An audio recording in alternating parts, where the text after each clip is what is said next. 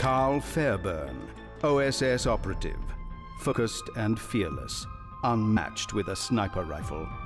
Spent most of the war operating alone behind enemy lines, not used to working in a team, but willing to adapt if circumstances require it. For example, if confronted by millions of bloodthirsty Nazi zombies. Dr. Ephraim Schweiger, academic researcher, former pacifist and skeptic, would rather be in a library. Avoided conscription by assisting the Nazis research their favorite obsession, the occult. Inadvertently, he assisted in bringing about the apocalypse. He is no longer a pacifist or a skeptic.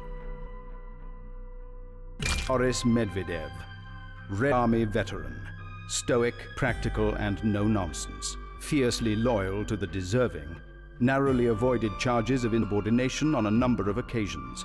He has witnessed and survived far worse than the horrors of the zombie apocalypse. Hermann Wolf, Wehrmacht captain, alert, wary, doting husband and father, little patience for politics with its attendant egos and backstabbing corruption. Never believed in Hitler's message, but followed orders for the sake of protecting his family.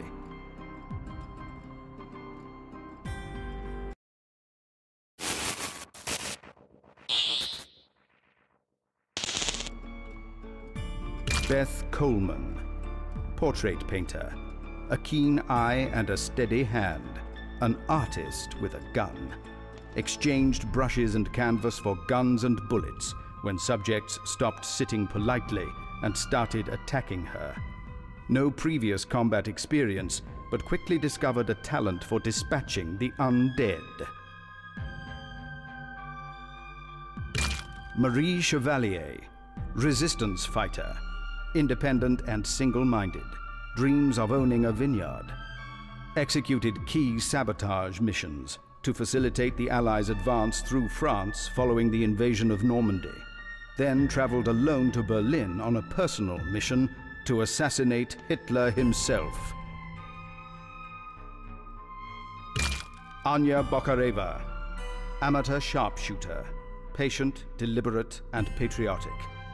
Gave up rifle sports and her university studies to serve in the military when Germany invaded the Soviet Union. Rapidly established herself as one of the most formidable snipers in the Red Army.